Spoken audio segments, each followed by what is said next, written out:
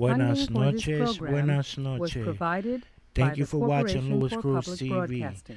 I hope you enjoy the Additional educational funding purpose was only provided by material the that I'm about MacArthur to bring out. Foundation, the Estas Ford son una Foundation, historia que es para la and the gente National Latino para que Communications me Center. entretenga de Puerto Rico. Peace and blessings once again to all the kings and queens. Enjoy.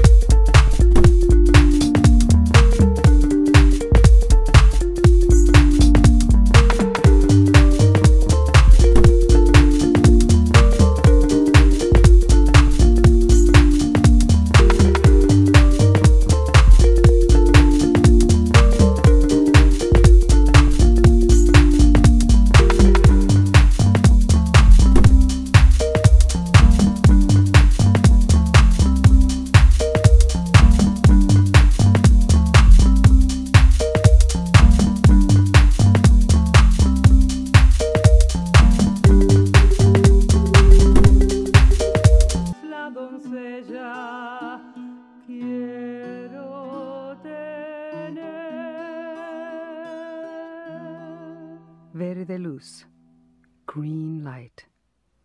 If I'm distant from your murmuring beaches, I long to return. I long to return. Verde luz describes the beauty of Puerto Rico. Mi Puerto Rico. Like many Puerto Ricans, I didn't grow up on the island. I grew up here in the South Bronx. But Verde luz still lives in my heart. Here's where I grew up, 748 Beck Street. This building was one big happy family, mostly Puerto Ricans. In this 8-room apartment, I lived with my mother, my father, my sister, my grandmother, my grandfather, my great-aunt Titi Maria, and our Cali, Sabu. Upstairs, my godmother Casilda lived with her 6 kids. Next door, my best friend Brenda lived. And downstairs in that little first window where Doña Provi, the grandmother of everybody, lived. She used to check us out all the time. And I used to sit in this window for hours, checking out the neighborhood, sometimes reading my books.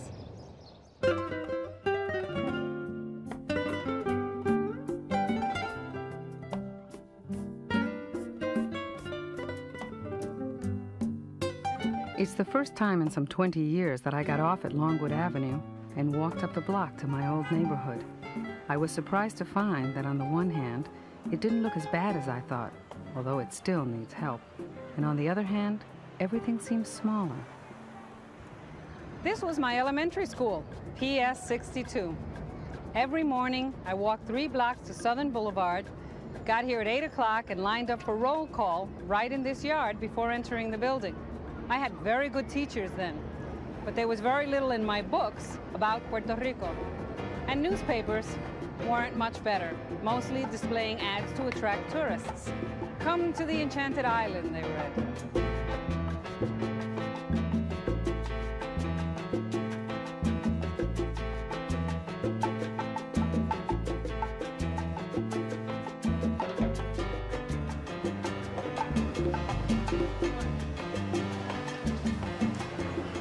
This was our movie theater. Right here, my best friend Brenda and I saw Rita Moreno and West Side Story about a dozen times. I also remember that in 1950, my baby sister arrived along with a brand new Zenith TV. And you know, I don't think I ever saw a Puerto Rican on television until I was about 20 years old. We're going to leave my childhood home in the South Bronx so I can show you a Puerto Rico beyond West Side Story in postcard images. Mi Puerto Rico, a land culturally united and politically divided. I was 12 years old the first time I visited Puerto Rico. The minute I landed, I fell in love with the colors of nature, the air, the light, and the warmth of the people. Since then, I have learned that Puerto Rico is really 4 islands, an archipelago set in the middle of the Caribbean.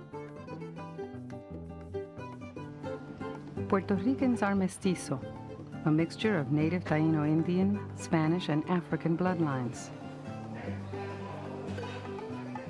Today, 3.5 million Puerto Ricans live on the islands. Another 2.7 million live in the U.S. Regardless of where they live, Puerto Ricans see themselves as a distinct nationality. They feel Puerto Rico is a country with its own history and unique culture, separate from the United States. Puerto Rico became a territory of the United States when it was invaded in 1898. 50 years later, its status changed to Commonwealth. Under Commonwealth, Puerto Rico has internal governmental autonomy and economic support from the United States.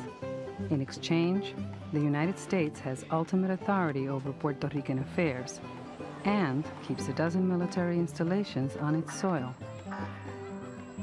Join me as I visit my two homes, mis dos casas. We'll begin our journey in Vieques, a 12-mile-long island off the southeast coast of Puerto Rico.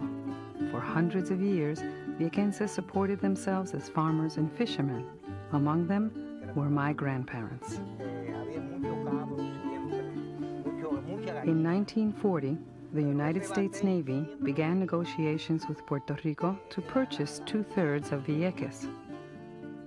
7 years later, the Navy had established 2 bases at either end of this tiny island, leaving Viequenses wedged in the middle. Sigamos. Ah, in front of you, look at that, a sign, Navy out. Marina go home. Fuera la Marina. Puerto Ricans have protested military presence in Vieques since the 1950s. These protests are one example of how the U.S.-Puerto Rican relationship has played itself out for nearly 100 years.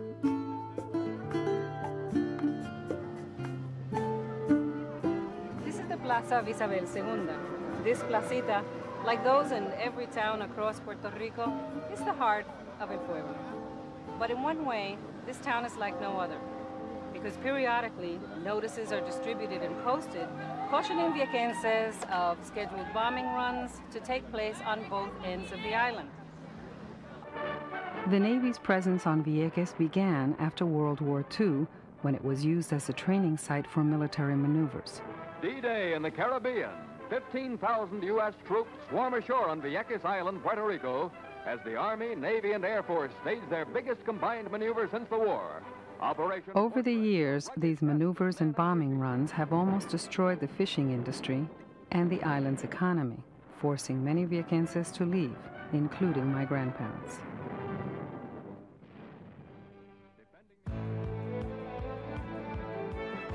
The Navy's presence continues to this day.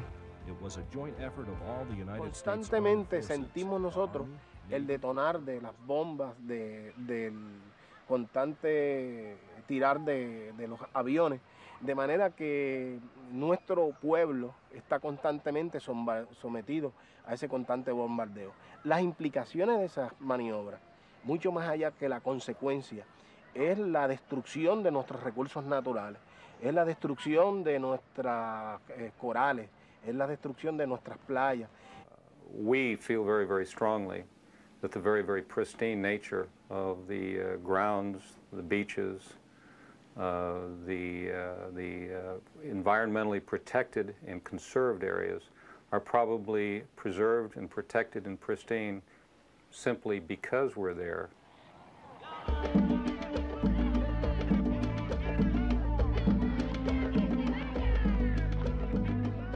Hay quienes se oponen a la lucha de la Marina en Vieques porque hace daño al ambiente y son los defensores del ambiente. Otros que creen que la presencia militar es una expresión del colonialismo. Y otros pues hacen presencia dentro de esto desde su concepción anticolonialista.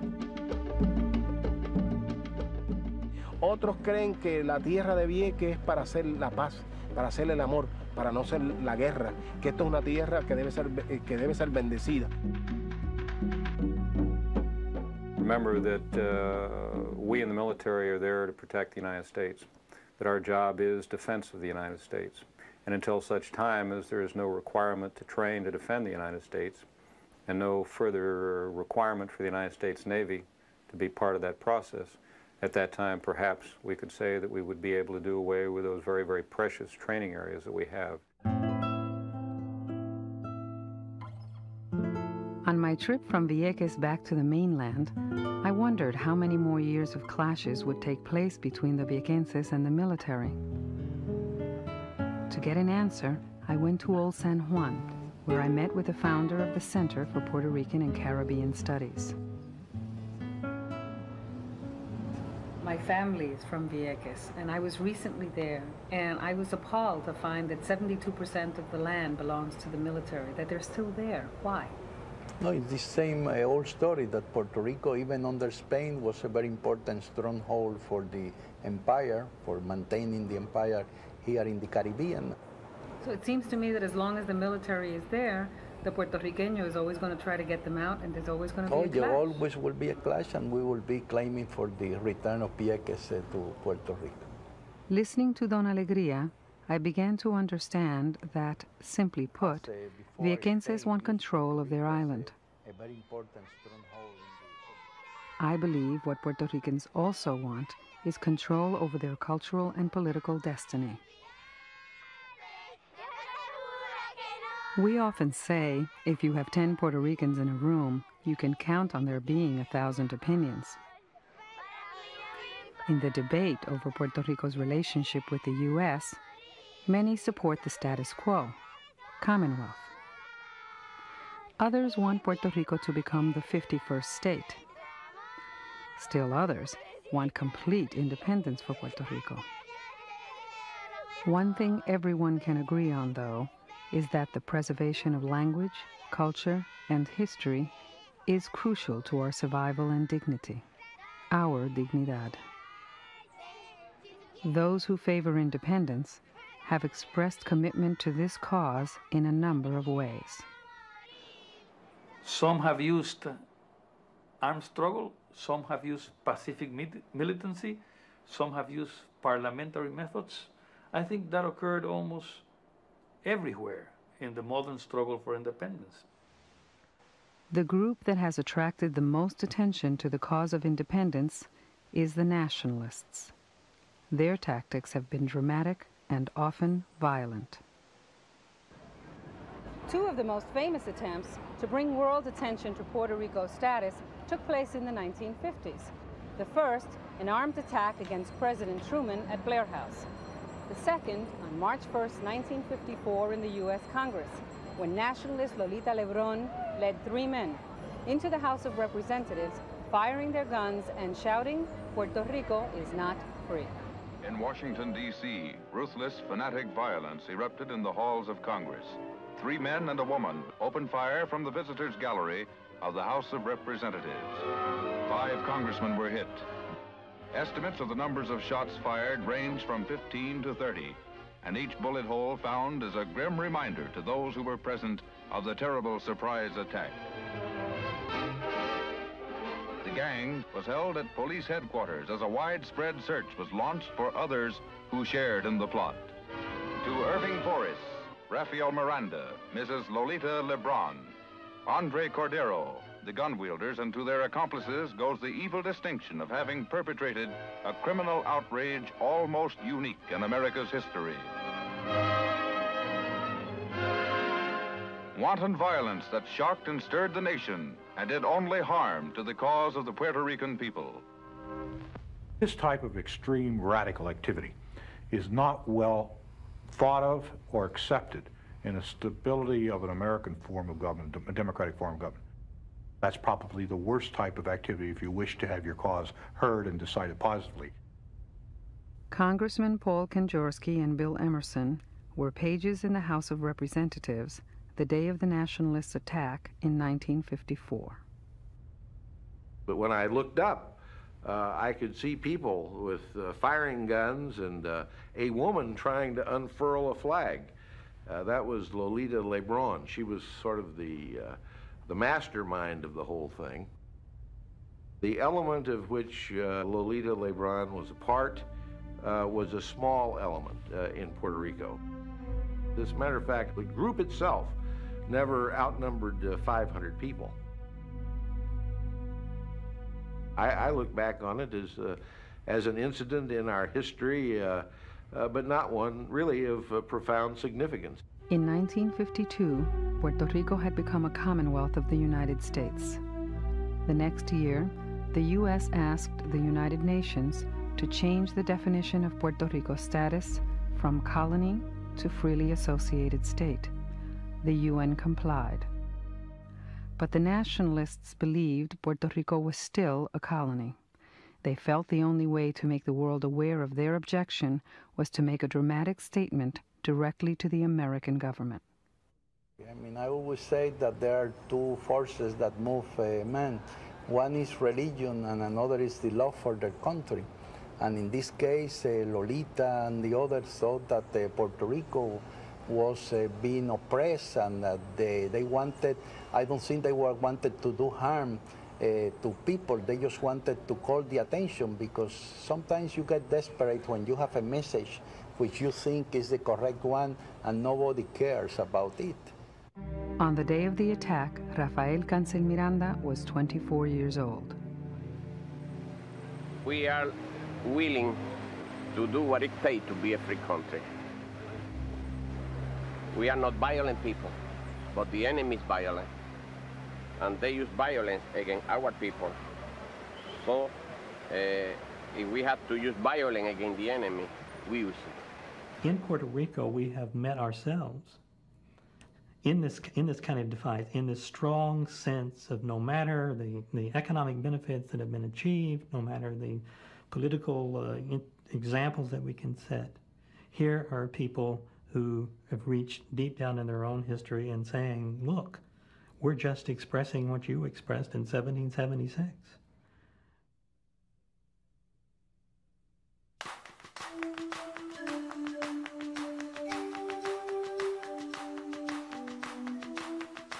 Borinquen, for thousands of years a lush paradise inhabited by Taino farmers and fishermen. Historians estimate that there were anywhere from 20,000 to 500,000 Tainos when the Spanish landed in 1508. To finance its exploration into the New World, Spain needed gold. In their quest, they forced indigenous peoples into slavery, but the Tainos labored in vain. Within decades, thousands of Tainos died from forced labor, from diseases brought by the Spaniards, and during periodic uprisings against the Spanish. By 1582, only a few hundred Tainos remained, hidden in the central highlands of an island the Spanish renamed Puerto Rico, rich port. Today, remains of Taino culture can be found in the ruins of villages, the names of dozens of towns, and in thousands of words. Among them, huracán, hurricane. With no gold to be found, the Spanish began to cultivate and refine sugar. They joined the rest of Europe and the United States in the triangle trade, exchanging goods for African slaves to replace Taino laborers. Trade in the 1800s brought an increased appetite for sugar and coffee to Europe. The need for workers and merchants on the island also increased. The island's population grew due to immigration and intermarriage. Puerto Ricans adopted Spanish dress, customs, and religion, and class distinctions between the elite, the mestizos, and the Africans developed. By the 1890s, Puerto Rico had become an autonomous province of Spain. They had their own constitution, a House of Representatives, an appointed governor, and the right to free commerce. Intellectuals had emerged to express a distinct Puerto Rican vision. Educator and abolitionist Ramón Emeterio Betances authored Los 10 Mandamientos, the 10 Commandments. Abolición de la esclavitud. Abolition of slavery. Libertad de la palabra. Freedom of speech. Derecho de reunión. The right to assembly. Derecho a elegir nuestras autoridades. The right to choose our leaders. What was it that drove one of the oldest democracies on Earth to possess what some are now calling one of the oldest colonies on Earth? In the late 1800s, European nations felt increasing pressure to guide their lesser developed colonies into the 20th century. But the United States had their own plans for the Western Hemisphere. They recognized that the Caribbean was the gateway to Latin America, and Puerto Rico's strategic location was key to controlling that gateway. The only obstacle to United States plans for expansion was Spain's grip on the region. While anchored in Havana's harbor, the USS Maine exploded and sank. The United States seized the opportunity to declare war on Spain. The Spanish-American War began in May of 1898 and ended in victory for the United States 115 days later. Spain granted independence to Cuba. Puerto Rico and the Philippines became U.S. territories. Before being transferred from one country to the other, Puerto Rico would have only a few precious days of freedom. During that time, sociologist Eugenio María de Hostos wrote these words in his diary. Yesterday, I spent the whole day with my binoculars in my hands. I saw everything. I looked and looked again. I admired it, blessed it, and felt it. I felt it for her beauty and her misfortune. I thought how noble it would have been to see her free by her own effort, and how sad and overwhelming and shameful to see her go from owner to owner without ever being her own master, and to see her pass from sovereignty to sovereignty without ever ruling herself.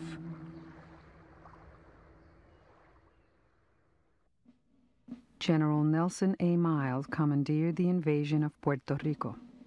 20 years earlier, he had led American troops into the Great Plains. It was Miles who arrested Geronimo. Later, he forced the Nez Perce Indians from their tribal homeland in Montana into Canada. The United States military carried with it into the Caribbean, into the Philippines, into Puerto Rico, into all of the places it went in the early 20th century. It carried with it the memory of how it had dealt with Native Americans. We have not come to make war upon the people of a country that for centuries has been oppressed, but on the contrary, to bring you protection, to promote your prosperity, and to bestow upon you the immunities and blessings of the liberal institutions of our government.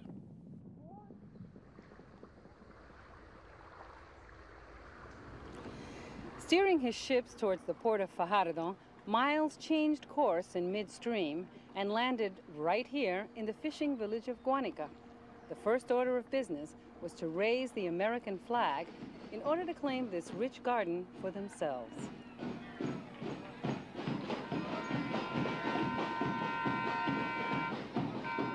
Almost 100 years later, the anniversary of the invasion is marked by some who look upon Miles as an oppressor. Today, they are aligned with either the independence or the nationalist movements.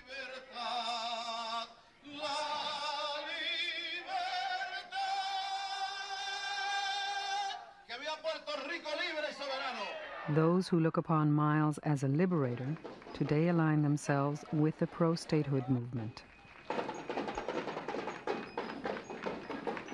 While in Guanica, I visited with the Olavarrieta family, who are descendants of the original supporters of the 1898 invasion. They live right in front of the bay where General Miles landed. Why don't we take a look? Enséñame la bandera. Sí, la tenemos aquí al lado. Since then, they have been the proud owners of the original flag carried by his troops.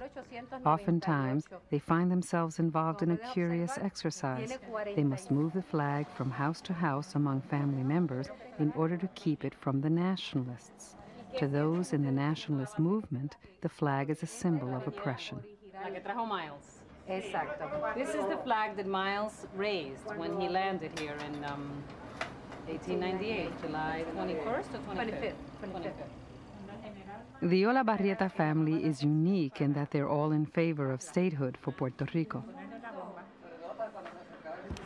El calor de esta isla no se pierde porque yo hablo un poco más de inglés o deje de hablar un poco de inglés o seleccione un presidente. Lo que me hace ser a mí persona y puertorriqueña viene de tantas generaciones que aún con el cambio de gobierno no se pierde. No dejamos de ser puertorriqueños en el 1898 cuando entraron los americanos. Seguimos con nuestra idiosincrasia de pueblo. Most Puerto Rican families are divided on the status question. For example, my grandfather was an independentista, my mother was for Commonwealth, and my grandmother was a true nacionalista. Ella quisiera por lo mismo que quisieras tú, que quisiera ella, que quisiera lo mejor, lo que más podamos obtener económicamente sin sacrificar nuestra idiosincrasia, nuestro ser distinto, ser puertorriqueño.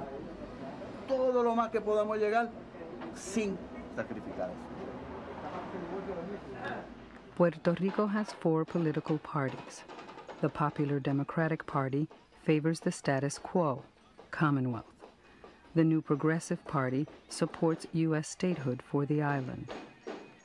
The Nationalists also want liberty, but don't participate in the political process, protesting what they believe is an illegal colonial relationship. The variety of views about what is right for Puerto Rico emerges in the platforms of the island's official parties.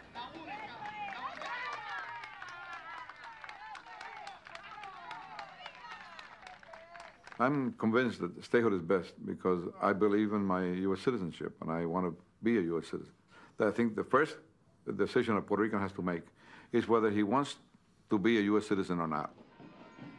To try to be a U.S. citizen without the same rights, without the same obligations, it's a very frustrating relationship like we have now. We are a territory of the United States. We call ourselves a Commonwealth, but we're a territory. We're not self-governing. That is the biggest lie that Puerto Rico has ever been subjected to. We are a distinct nationality, and as a distinct nationality, we yearn for independence. If everybody became confused all of a sudden and 100% of Puerto Ricans opted for statehood, the big question is, what about 15 years from now?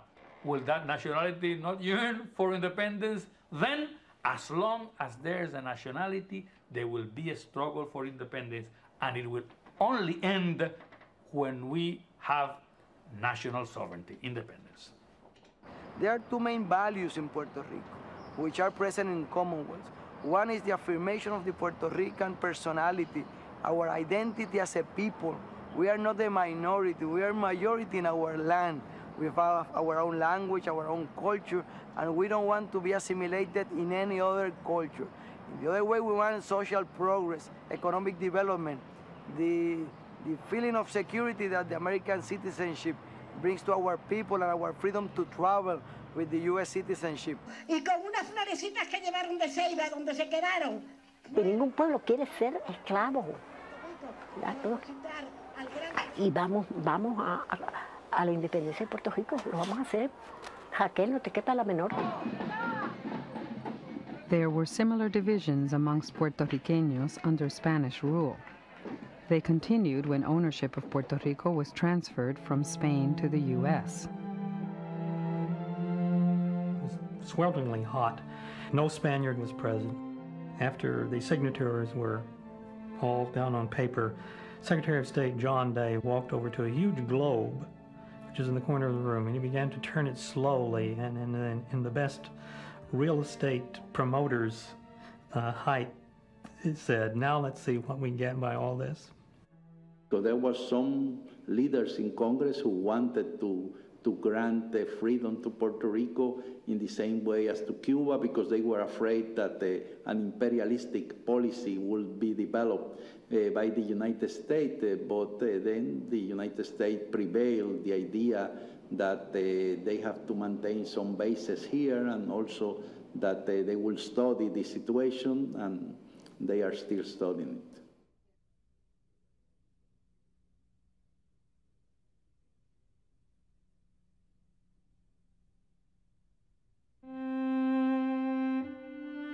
Bowed by the weight of centuries, he leans upon his hoe and gazes on the ground, the emptiness of ages in his face, and on his back the burden of the world. Who made him dead to rapture in despair, a thing that grieves not and that never hopes? O masters, lords, and rulers in all lands, how will the future reckon with this man, when this dumb terror shall rise to judge the world after the silence of the centuries? Americans like to believe that they really liberated Puerto Rico. They didn't liberate Puerto Rico. What they did was conquer it. And they convinced themselves they were not like the European powers in this, but in reality, they acted in much the same way. Before the U.S. invasion, Puerto Ricans owned 93% of the farmland on the island. Over the next 30 years, 46% of that land would be bought up by the Big Four, absentee-owned American corporations interested in the development of one product: sugar. Caña, la cosecha más importante de Puerto Rico. In addition to sugar, U.S. industrialists developed the tobacco and fruit markets in Puerto Rico. Thousands of former agricultural workers and landowners had one option: become daily wage earners in U.S.-owned fields. La caña deja más dinero que cualquier otro producto y paga mejores jornales. Wages in agricultural industries averaged 75 cents a day. As the U.S. took over Puerto Rico's farming industry, the island's economy quickly changed. Puerto Ricans produced what they could not consume and consumed what they could not produce. Esta ley asegura a todos los trabajadores el derecho a formar uniones libres con sus compañeros de trabajo. There was no job security for workers. Unions were formed, but they couldn't calm fluctuations in the global sugar market, which constantly threatened to throw masses of workers into unemployment. Economic advancement escaped the vast majority of Puerto Ricans and set the stage for Puerto Rico's legacy of dependence on the United States. The once thriving sugar industry collapsed over a 20-year period that began in the 1940s. The phase-out coincided with a post-depression plan to develop new industries in Puerto Rico. On my journey through the island, I took a group of workers back to one of the deserted Big Four sugar refineries, Guanica Central. They had last worked there 30 years ago. Their parents had also worked in the plant during the height of the Depression in the 1930s. ¿Cómo se sienten ahora pasar por lo que no es ya, lo que se acabó? Sí, subía más de 100 grados en los almacenes de azúcar. Ya, actualmente el azúcar caía acabada de salir, caliente. Ve que no tiene ni una sola ventana, ni una sola sitio por donde entre el aire, pues era tremendamente sofocante.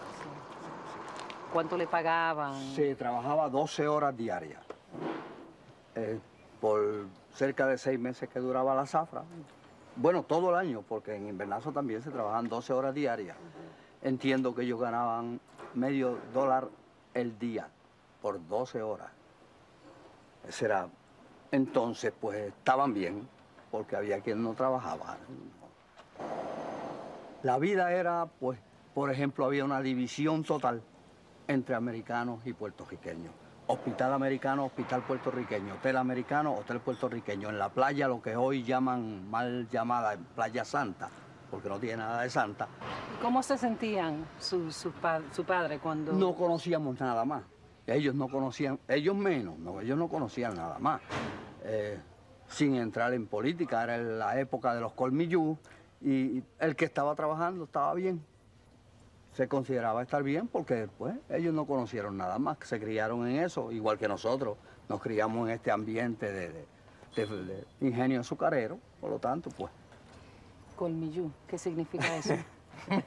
Yo no quería entrar en política, pero le llamaban colmillú a aquellos que todo lo querían para ellos y nada para el prójimo. Al otro lo que hacían era, como le dije ahorita, ordeñar, sacarle sin darle.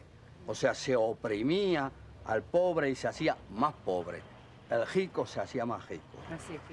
As I heard their stories and toured the abandoned factory, I saw why, in their parents' time, Puerto Rico was fertile ground for political change.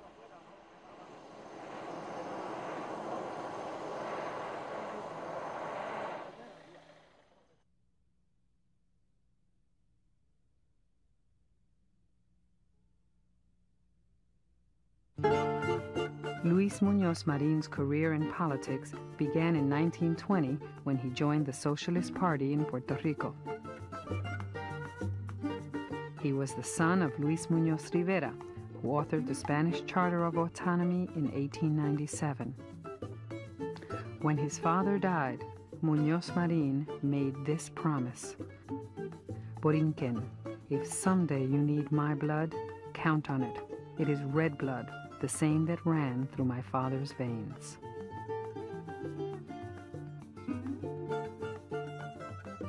As a young man, Luis Muñoz Marin spent 12 years in the United States, living in New York's Greenwich Village. In the cafes of the village, Muñoz Marin began to shape his dream for Puerto Rico's future. By the time he left in 1931, he defined himself as an economic socialist and radical nationalist, committed, above all, to independence for Puerto Rico. His granddaughter explains. He felt a moral obligation to do something about Puerto Rico because Puerto Rico, Spain lost that war with the United States, and Puerto Rico, well, fue regalado. It's just, Spain just gave us away to the United States. And he grew up in that era and that mentality. He wanted to change, fundamentally change the way we see ourselves.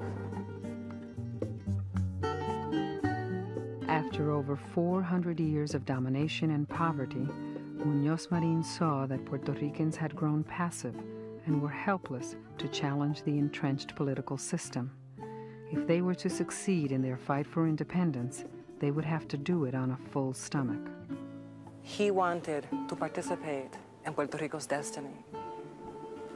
He made a huge sacrifice in pushing the cause of let's try to lift as many people out of poverty as we can. Let's start with that. Poverty and education and health care and housing. We'll start with that, and that will take a long time. In the 1932 election, Luis Muñoz Marin voted for the nationalist candidate Pedro Albizu Campos. Pedro Albizu Campos had returned from Harvard Law School to Puerto Rico in 1921 to stake his claim on Puerto Rico's future. He was born in one of Puerto Rico's poorest barrios, the illegitimate son of a white merchant and black servant woman. A brilliant student, he attended Harvard College on a Rotary scholarship. Like his contemporary Muñoz Marin, he believed that the only solution for his country's problems was self-determination.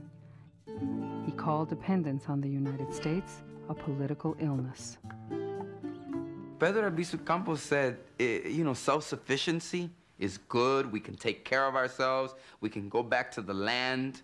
That Puerto Rico is rich and that we can be self-sufficient if we work hard. He was about work ethic. He was about working hard. He was about taking away the chains of dependency. If you look at what Muñoz Marin and Albizu Campos were talking about in the 1930s. These two very remarkable persons were essentially talking about the same things, about what had happened to Puerto Rico and why it had come about and what was needed and needed to be done. But they followed separate paths. In 1930, the Nacionalistas elected Pedro Albizu Campos president of the party. He immediately made his plans clear. Take your country back, he told them. Then we'll fix it ourselves. Aquí nadie tiene derecho a ejercer ninguna autoridad que no emane directamente de Puerto Rico. Y los yanquis no quieren que Puerto Rico se constituya en una nación libre, soberana, independiente. Y hasta tanto Puerto Rico no sea libre, soberano, independiente y confiera autoridad a alguien, nadie tiene ninguna autoridad en Puerto Rico. Ni jueces, ni fiscales, ni policías, ni gobernadores, ni ningún charlatán en Puerto Rico.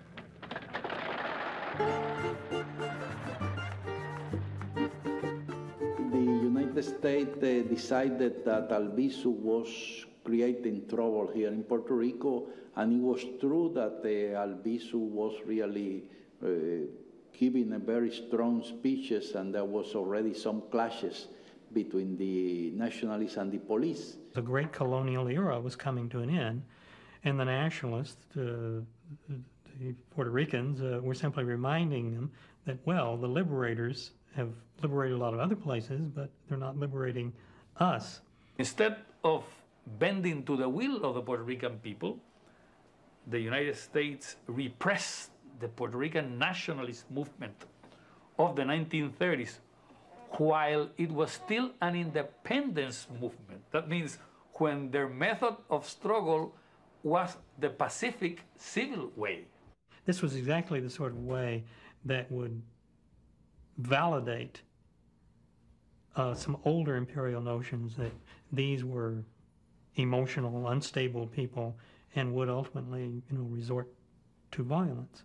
El imperio, cuando vio que todo el pueblo estaba con él, especialmente la clase trabajadora, como se iban tras él, pensaron que iban a perder la colonia, esta colonia que le estaba dando tan pingües ganancia.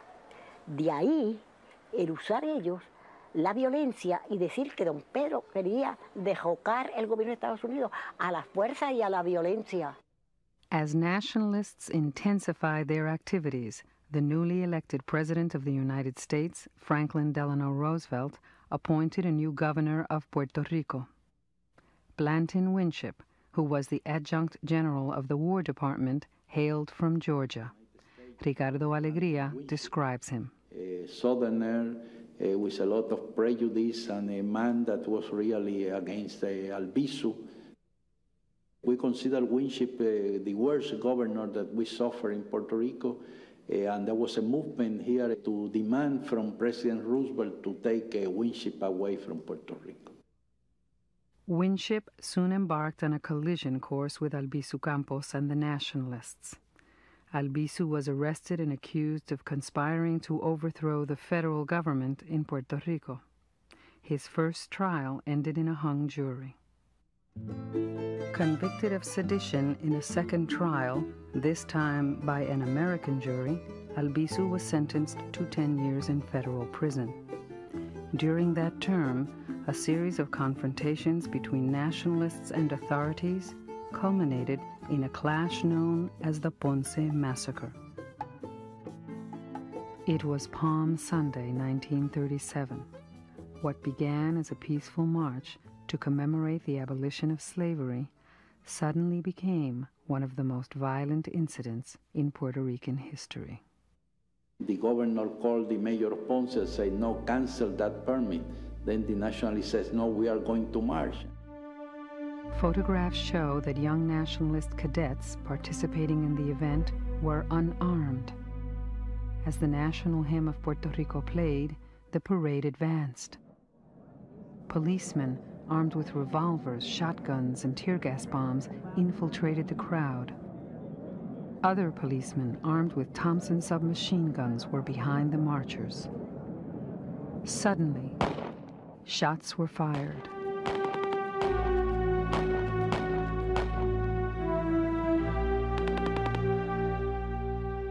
When it was over, 20 were dead, and over 150 lay wounded. Children were murdered right there in that 3 blocks from here. Children, and I don't mean in an abstract way. Children, flesh, children, women.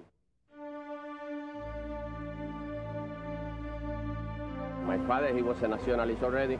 My mother, she came dressed in white because she was from las enfermeras de la República, the nurse.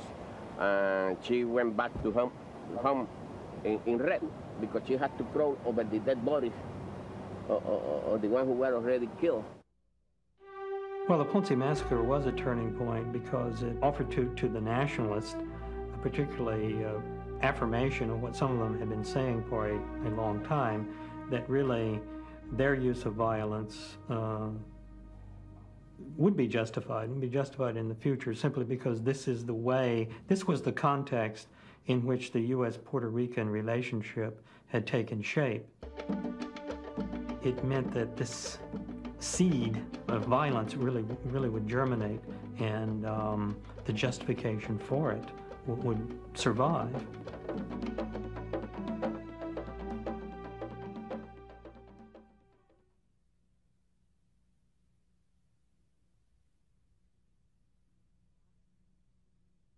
In July of 1938, 1 year after the Ponce Massacre, Luis Muñoz Marín formed a new party that supported independence for Puerto Rico. Its name, the Partido Popular Democrático, or the Popular Democratic Party. Its slogan, bread, land, and liberty. A jíbaro, or peasant, graced its flag. Muñoz Marín spent the next 2 years campaigning for a seat in the Puerto Rican Senate. He crisscrossed the island, selling his program for economic stability directly to the Puerto Rican people. Back then, it was person to person. Back then, you weren't part of a crowd, you were part of a group. And it was a more intimate group. His commitment to helping democratize Puerto Rico was so great that he spent his first years in politics just trying to get people to vote, motivate people to vote. People felt that their vote really didn't count that much, that its value was maybe $1. Its value was a pair of shoes, its value was maybe some rice. But he promised change, and he was so sure of it that if they didn't like what he did, in 4 years, vote for somebody else. In 1940, an acquaintance of Muñoz Marín's became Chancellor of the University of Puerto Rico. Rexford Tugwell was a member of President Roosevelt's New Deal Brain Trust and a progressive thinker. Although he did not favor independence for Puerto Ricans, he believed that they should have more autonomy and the right to elect their own governor. Tugwell realized the importance of basic economic reform. His book, The Stricken Land, described living conditions in Puerto Rico. Wages were miserable, living costs high, housing as bad surely as any in the world. People half-starved on a diet inherited by tradition from the days of slavery, and sick with all the diseases to which malnourished and ill-housed people are subject in the tropics. Just before the 1940 elections, the United States put pressure on the Popular Democratic Party to turn away from the fight for independence. In response, the PDP declared that status is not an issue and narrowed its focus to social and economic reform. Running on this platform, Luis Muñoz Marín was elected to the Puerto Rican Senate and became its president. In 1941, on Muñoz Marín's recommendation, President Roosevelt appointed Rexford Tugwell governor of Puerto Rico. Working together, Muñoz Marín and Tugwell tackled the first task at hand, land reform.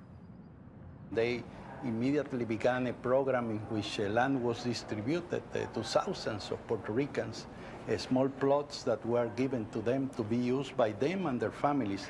It was not the situation before in which they used to live as agregados in a farm that they didn't belong to them and they could be expelled at any moment.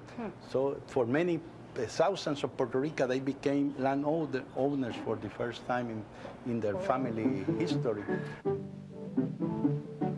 El trabajar es honor aquí en el mundo entero, por tal motivo yo quiero lo mismo en llano que en rico. Tugwell and Muñoz Marin continued to work together to implement programs that would lift Puerto Rico out of poverty and into a new industrial era. As U.S. corporations took over management of island-owned businesses, Muñoz Marin began to see the handwriting on the wall. Muñoz Marin, by the late 30s and certainly by the early 40s, recognized, and he had persuasive evidence, he knew the United States and he knew its culture, that Puerto Ricans could never resolve their needs, really, by simply debating independence or statehood, that they needed to follow a different route. World War II provided an opportunity for Muñoz Marin to more closely align Puerto Rico with the United States. As 65,000 Puerto Ricans served in U.S. armed forces around the globe, Muñoz Marin began to shape a different kind of alliance with the United States. Los puertorriqueños estamos desarrollando y estableciendo la democracia en el campo de nuestra vida económica en pleno desarrollo de justicia para las masas de nuestro país. Mi pueblo de Puerto Rico está luchando esta guerra en defensa de los principios de la democracia, con la cooperación entera del presidente Roosevelt y del gran pueblo de los Estados Unidos. Puerto Rico aumenta la producción. El gobierno ha aumentado la producción de nuestra isla con nuevas industrias, nuevas cosechas, la cría de mejor ganado y demás productos agrícolas. In 1947, the U.S. launched an economic program in Puerto Rico to create new income-producing businesses.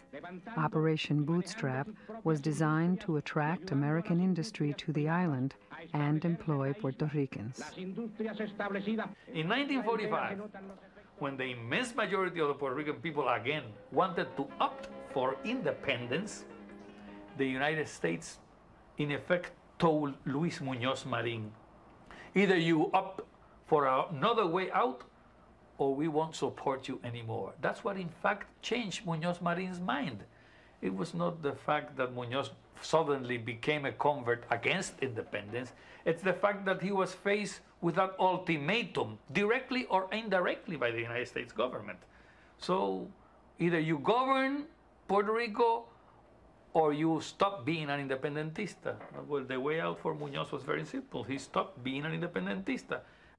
In 1948, the Puerto Rican legislature passed Law 53, known as La Ley de la Mordaza, or the Muzzle Law. This unconstitutional gag law forbade nationalists from speaking or gathering in public or writing about their views. It would later be amended to make membership in any nationalist organization unlawful. After 50 years of U.S.-appointed leadership, the U.S. Congress permitted Puerto Ricans to choose their own governor. In 1949, carrying over 60% of the vote, Luis Muñoz Marin became the first governor of Puerto Rico to be elected by his own people.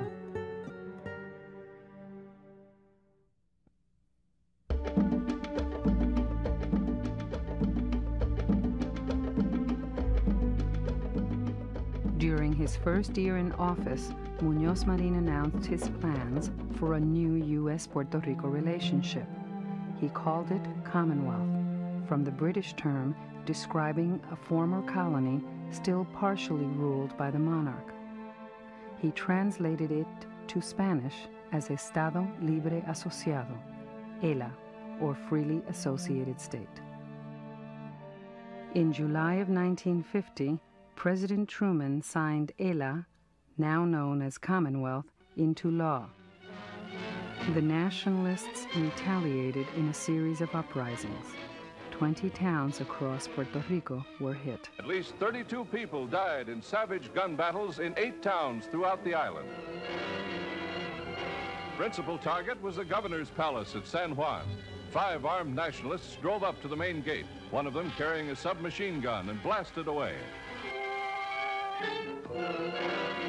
Part of their gunfire ripped through the UN flag on the balcony, narrowly missing Governor Luis Marin, who was sitting near the window beyond. Nor was the terror of a tiny minority to be confined to Puerto Rico. In Washington, only hours later, the peace and quiet of Blair House, temporary residence of the president, was shattered. Next, the nationalists tried to assassinate President Truman. The following day, Pedro Albizu Campos was arrested on 12 counts of breaking the gag law and for participating in an armed attack.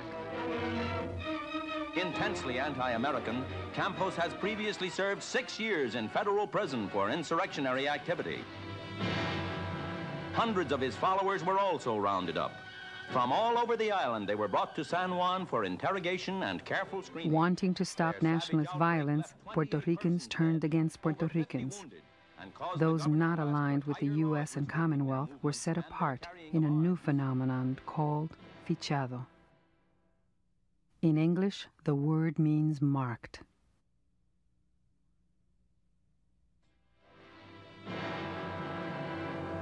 Meanwhile, hundreds of thousands of Puerto Ricans go to the polls and register. With Puerto Rico's future at stake, Muñoz Marín urged voters to cast their ballots for Commonwealth. His party's platform was clear. A vote for Commonwealth is a vote against communism.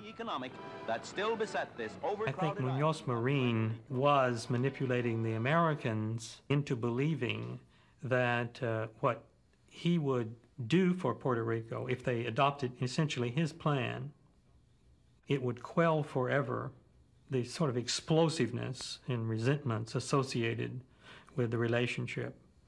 The Americans doubtless manipulated him in the sense of making him believe that they accepted him as an equal, that he was different. He was a Puerto Rican who understood the complexities of the relationship. Don Pedro Albizu Campos always used to say that Americans were not interested in the birds, they were interested in the cage. You know, they were interested in the geopolitical position of Puerto Rico, but there were many birds around, there were many Puerto Ricans around. In spite of nationalist and independentista opposition, 2/3 of the electorate voted for Commonwealth. On the 54th anniversary of the U.S. invasion of Puerto Rico, the celebration of this new relationship began. My view is that it was a cosmetic change in the relationship, that the colony remained, and that even though in Spanish the term is Estado Libre Asociado, freely associated state, and in English, of course, Commonwealth, at bottom, at the center, is still the sort of relationship that is as much colonial as it ever was. I think my grandfather would have preferred that Commonwealth be the stepping stone to independence, because he wanted independence originally. But as he became more closely involved in politics, he saw that we are a marionette of the United States, and what we ask for, we don't necessarily get. In fact, we don't get it. You give up all your aces, and you do that so that people here are well nutritioned in their mind, their body, their soul, everything.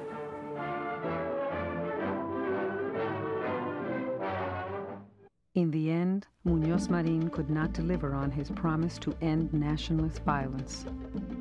2 years after Commonwealth was established, the nationalists attacked Congress. Luis Muñoz Marín was summoned to Washington by President Eisenhower. You know, this group to which the authors of this dastardly deed obviously belong is a tiny group in Puerto Rico. There are less than 500 of them in the whole island. Puerto Rico rounds up its nationalist fanatics following the wounding of 5 U.S. congressmen. Ringleader of the group, Pedro Campos, is subdued after a 2-hour gun battle with police. Campos now faces the original 89-year sentence imposed at the time of the attempt on former President Truman's life, from which he had been paroled. In 1957, the gag law was repealed. Throughout the island.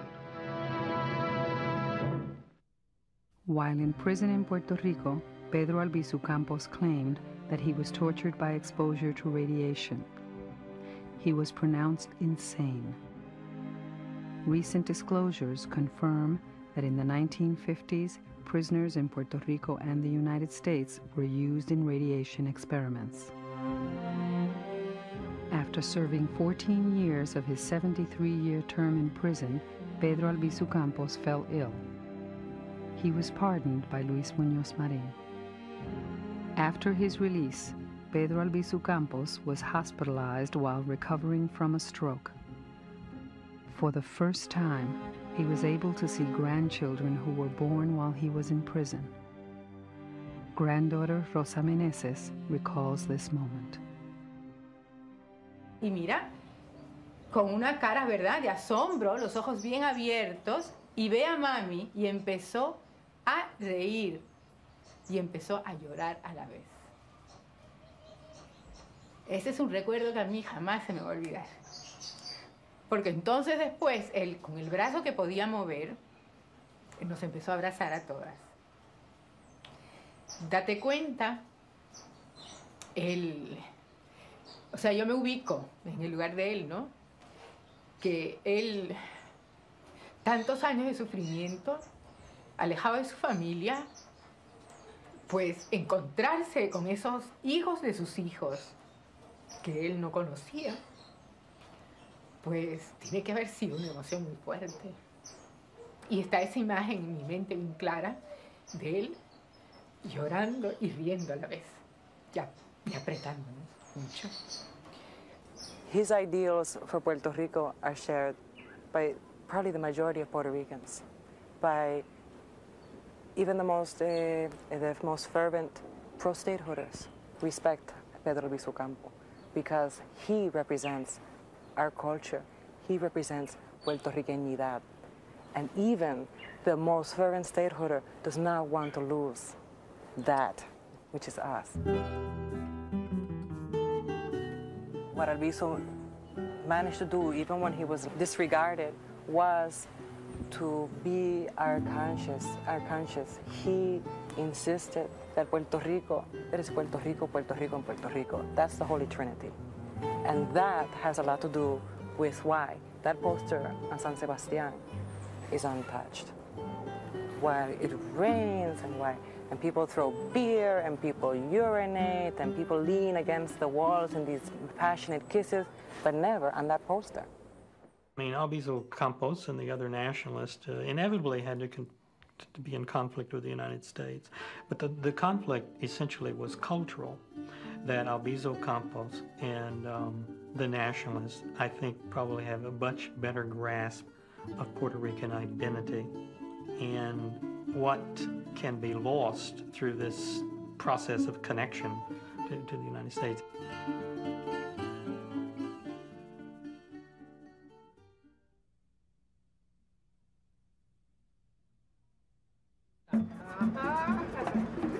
Esa es la palabra, ¿verdad? Sí. Estilo Puerto Rico.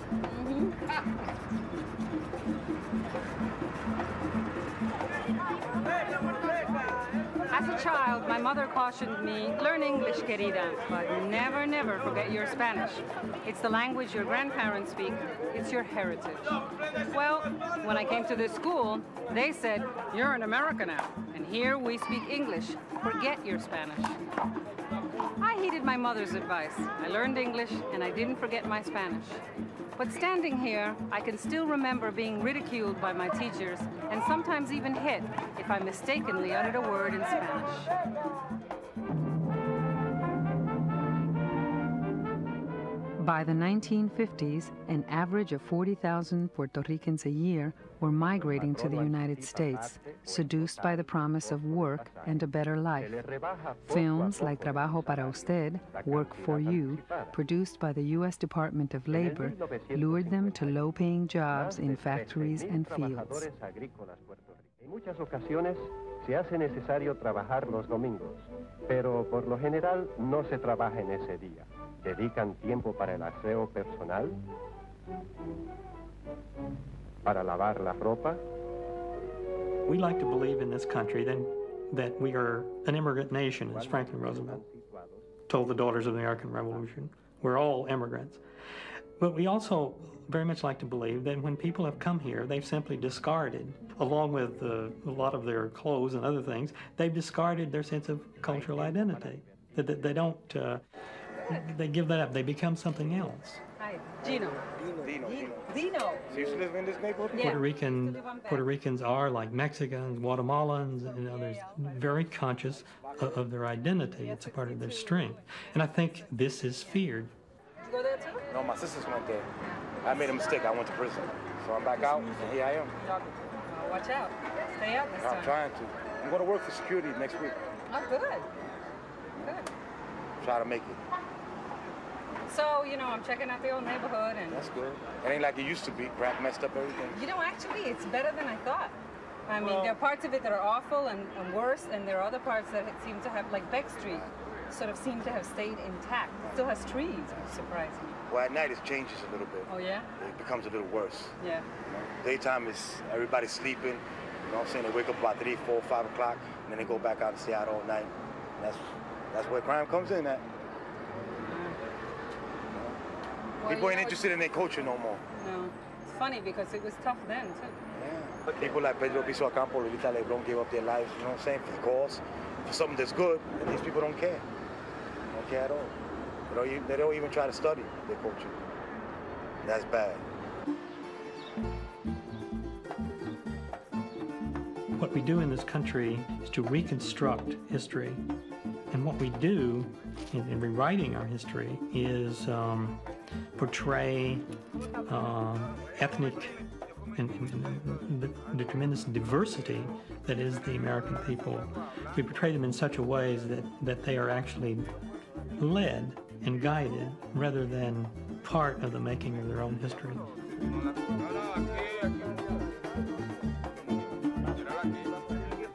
The greatest harm that we have done to Puerto Ricans is to take away from them, or at least discourage them from seeking their own identity in themselves and who they were, in their own heritage, their own path. That is, we have denied to them something that we professedly deny to no one, and certainly that we do not deny ourselves. In spite of the pressure to change, adapt, and discard their ways, I found in the shadow of Bruckner Boulevard this group of urban farmers tending to their casita, just as their mothers and fathers, grandmothers and grandfathers had done back in Puerto Rico. Papas, cebolla, tomates. Ironically, Puerto Ricans brought as much cultural vitality to their lives in these places, sometimes to very sordid-looking places, as any of the other immigrant groups. I never underestimate the capability of people not only to survive, to adapt, but to retain what they consider the best of their culture, and to fill in the sorts of spaces that the modern world has abandoned to them, and create something new.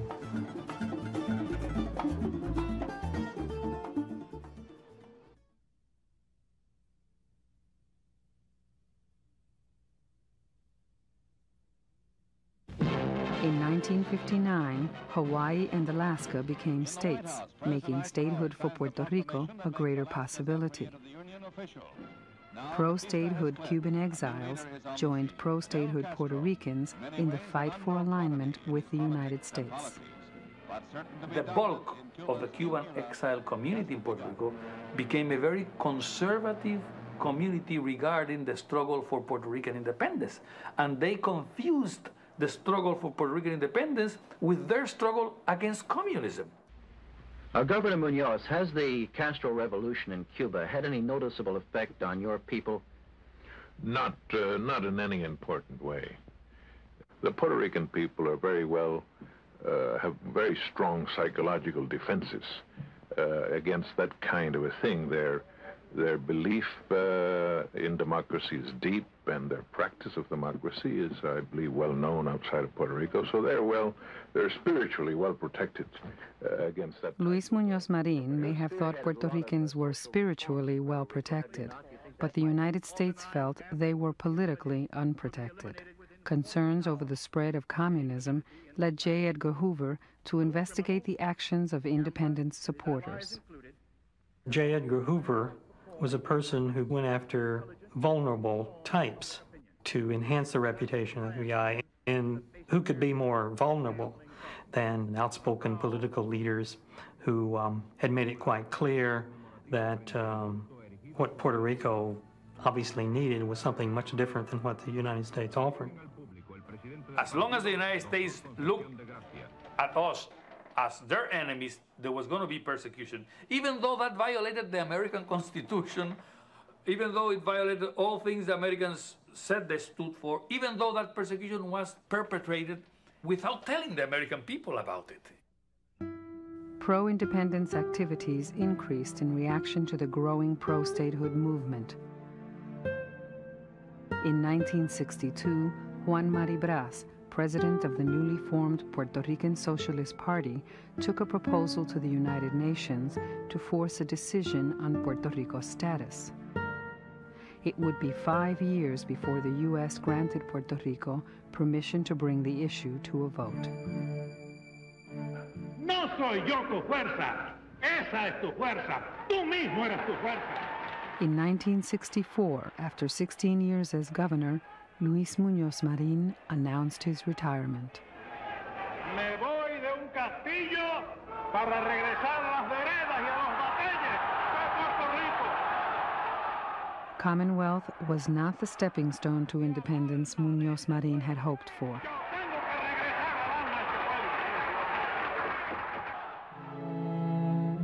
In 1967, the plebiscite finally took place. Puerto Ricans once again opted for Commonwealth, though by a 15% smaller margin than in 1952. Statehood was increasing in popularity, largely due to the influx of new voters, Cuban exiles.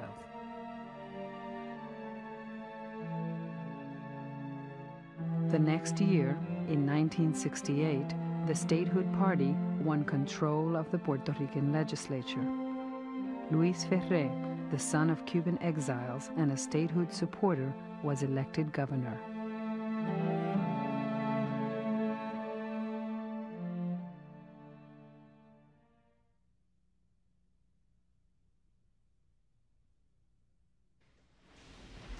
It's hard to believe, walking in this peaceful setting on a quiet Sunday morning, that in 1970, this was the site of some of the worst violence in Puerto Rican history. The combination of a pro-statehood governor, Luis Ferré, being elected, hundreds of bombings in the San Juan area, and extreme persecution of the independentistas led to the university being occupied by the police and closed. In the 60s, the gap between pro-statehood and pro-independence supporters had widened. In the 70s, extremists from both sides routinely used bombings, assassinations, and armed attacks to express these differences. This decade would be the most violent in Puerto Rican history. I think it can be argued that the 70s was the end of the U.S. empire in the Caribbean for a number of reasons. One, the loss of that old assurance and certainty. The chaos that we had gone in the world to correct was now occurring here. And this is the sort of thing that in our imperial age would not have happened. A radical pro-independence group calling themselves the FALN bombed Francis Tavern, a restaurant in Lower Manhattan. 5 people were killed, dozens more were injured. Another radical pro-independence group, Los Macheteros, the Machete Wielders, robbed a Wells Fargo armored truck in Hartford, Connecticut. In Puerto Rico, they bombed U.S. military aircraft at a San Juan air base and attacked a bus carrying naval personnel, killing 2 and wounding 10. In a remote area of the island, Puerto Rican police brutally beat and then shot to death 2 alleged independentistas. The police claimed that the young men were plotting to blow up communications towers. Years later, a federal investigation found the Puerto Rican police guilty of murder and official misconduct. The families of Arnaldo Darío Rosado and Carlos Soto Ariví were awarded over $500,000 in damages. In 1978, Santiago Mari was found shot to death in his car. He was the son of Socialist Party President Juan Maribras. Pro-statehood Cuban exiles were implicated in the murder. They were never brought to trial.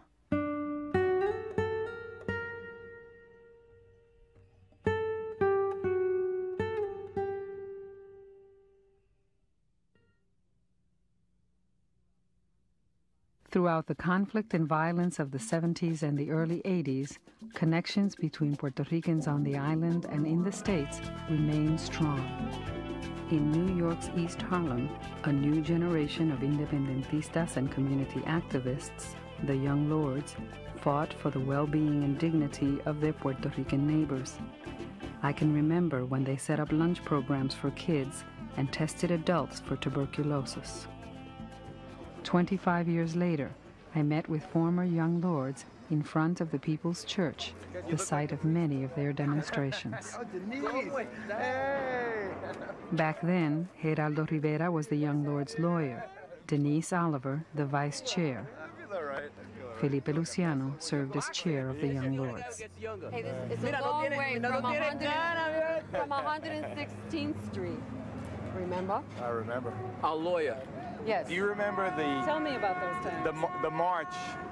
Felipe and Denise led a march right down Lexington Avenue. From the top of that hill, I looked back down Lexington Avenue, and for as far as the eye could see, there were people marching with us. I think we were headed for the United Nations, if I'm not mistaken.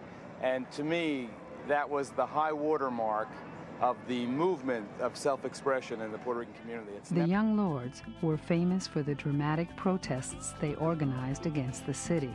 Their offensives gave New York a run for its money. We had a Gouverneur Hospital offensive, and we were thinking of taking over Gouverneur Hospital. Make a long story short, cop pushed me, I pushed him back, and it was some sort of altercation. I had to run, and they were chasing me, and they were like on a mission. Yeah. So now we go up the stairs, and I'm literally going two stairs at a time, and knocking on doors, begging people to let me in. Finally, we get to the 6th floor. There's no escape, and they're ready to pounce on me. Geraldo, in a black beret, in a black leather jacket, says, "Stop!" Puts his hands out. "Stop! He's my client." Yeah. So, are you going to arrest this man? No? We're leaving. And we literally left the Gouverneur Projects without a scratch. In a community that had been neglected and forgotten, the Young Lords brought new hope to Puerto Ricans of all ages. When we came back to the church the second time, there were 20,000 people surrounding this church. Little old ladies who, I remember one old lady who came up and she said, "Mira, nena, ven acá." And she showed me in her arm sleeve, she had an old pistol about this long. It was rusty and broken, but she said, "Here, coge, coge." You know? And we were like, "Thank you very much." I mean, it didn't work, but she had probably been saving it since the days of the Nationalist Party, since Don Pedro, you know? Neither the activism nor the violence of the 1970s solved the problems facing Puerto Ricans.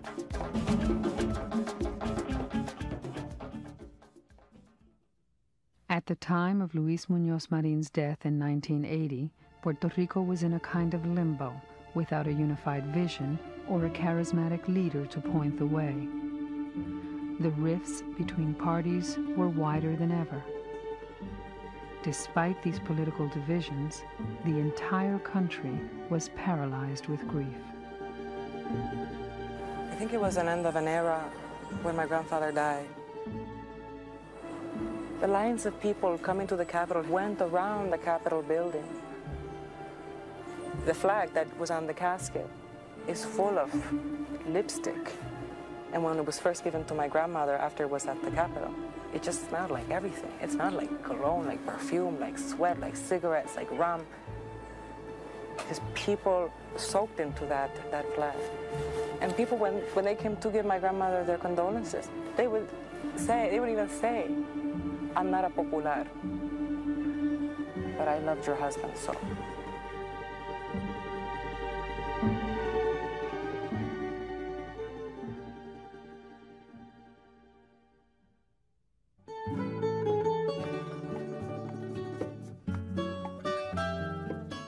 Both Luis Muñoz Marin and Pedro Albizu Campos went to their graves without having attained economic stability or independence for Puertorriqueños. By the 1980s, widespread poverty led to an escalation in federal assistance for Puerto Rico.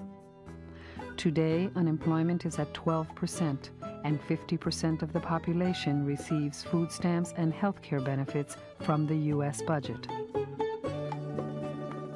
In the 1993 plebiscite, Commonwealth status won again, this time by a 3% margin over statehood. The victorious Commonwealth Party asked the United States for a sovereign bilateral compact between two nations. In simple terms, Puerto Rico would gain independence, except in the areas of defense and U.S. security. Puerto Ricans are still waiting for a response. Despite our diverse political views, a single thread unites Puerto Ricans: the conviction that our culture must be preserved. It is crucial to our dignidad. So there's that beautiful sky and that beautiful vista. What's your vista for the future of Puerto Rico? Well, yo quiero que I would like Puerto Rico to maintain its own culture. I mean, culture doesn't mean that we are going to be exactly as we are today or we were yesterday. Culture has to evolve and be dynamic, but that our values, the main values, will be maintained, and that Puerto Rico will be a sovereign country as an independent republic or politically associated with dignity to the United States. My vision for Puerto Rico is that we go back to an idea. We've never been there before, but we go back to an idea that we've had for generations, which is that we are the only Puerto Ricans on the face of the earth. This does not repeat itself, that we have to take care of ourselves. Because if we disappear from the face of the earth, there will never be another Puerto Rican. And just as we had indigenous people here who were wiped out by some of our ancestors, we're wiping ourselves out with the way that we depend too much on the United States to help us.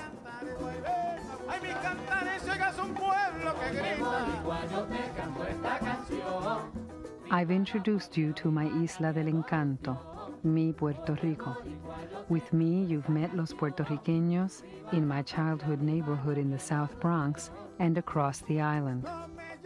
As for me, it's been an incredible journey back home to the land where my parents and grandparents came from, to the place I fell in love with even before I stepped on its soil. I hope you feel you know us a little better. Perhaps you'll ponder some questions about us. Have we maintained our dignity and our culture? What have we gained or lost in that effort? And what will the United States do about Puerto Rico next?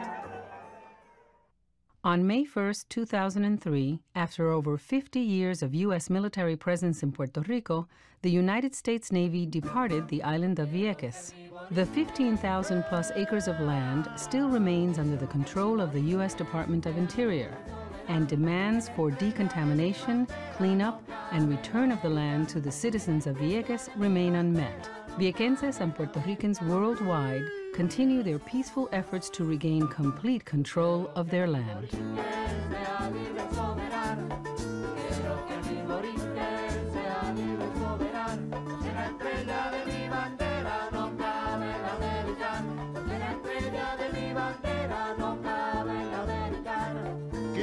Años de historia, forjando la patria nuestra, abriendo el surco y sembrando semilla de independencia. Nuestro pueblo está de pie y luchando con conciencia. Nuestro pueblo está de pie y luchando con conciencia. Yo quiero que mi Borinquen sea libre y soberano. Yo quiero que mi Borinquen sea libre y soberano. Porque la estrella de mi bandera no cabe en la americana. Porque la estrella de mi bandera no cabe en la americana. Está llegando el momento de la decisión suprema. Nuestra patria debe de ser de luz, el alma se llena. Nuestro pueblo canta y baila al ritmo de bomba y plena. Nuestro pueblo canta y baila al ritmo de bomba y plena. Yo quiero que mi Borinquen sea libre y soberano. ¡Vamos! Quiero que mi Borinquen sea libre y soberano. Porque la estrella de mi bandera no cabe en la americana. Porque la estrella de mi bandera no cabe en la americana. Yo quiero que mi Borinquen sea libre y soberano. ¡Vamos! Yo quiero que mi Borinquen sea libre y soberano. Porque la estrella de mi bandera. Funding for this program was provided by the Corporation for Public Broadcasting. Additional funding was provided by the MacArthur Foundation, the Ford Foundation, and the National Latino Communications Center.